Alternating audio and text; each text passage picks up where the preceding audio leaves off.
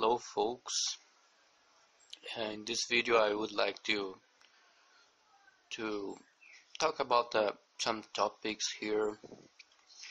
My channel has been for a long time very poor of subscribers and views, and I began these gardening videos because I want to help people to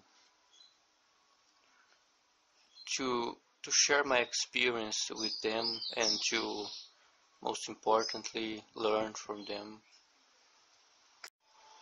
So living in a country when you are unemployed can be very well, it's not easy.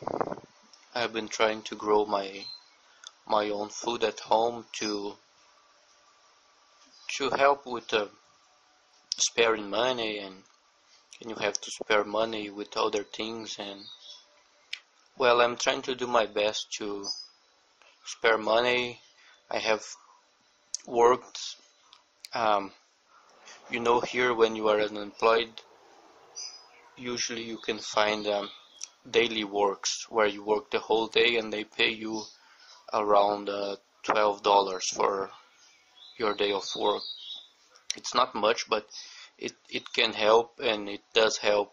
And well, in a world where cauliflower head costs $1, 12 a day is not that little, and it can help. I can buy gas and pay the electricity bills, and we do what we can.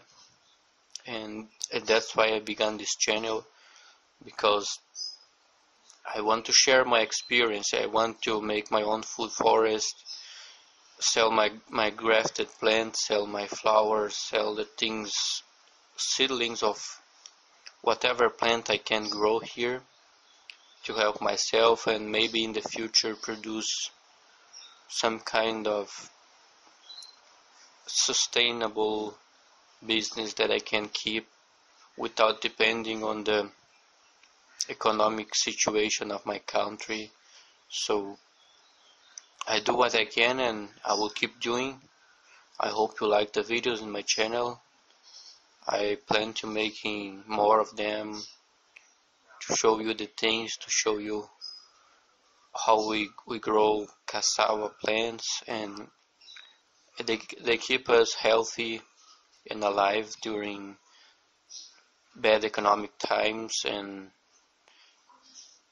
well, life, you have to fend for yourself and make the most of what you have. It's not always easy. So I have found this page on the web that shows you things about the weather where you live, how humid it is, what's the growing season for different places of the world. I found it to be very interesting when we are curious about where another person lives, how they grow their food, how the weather is there, and about the rain and the heat, snow, cold periods.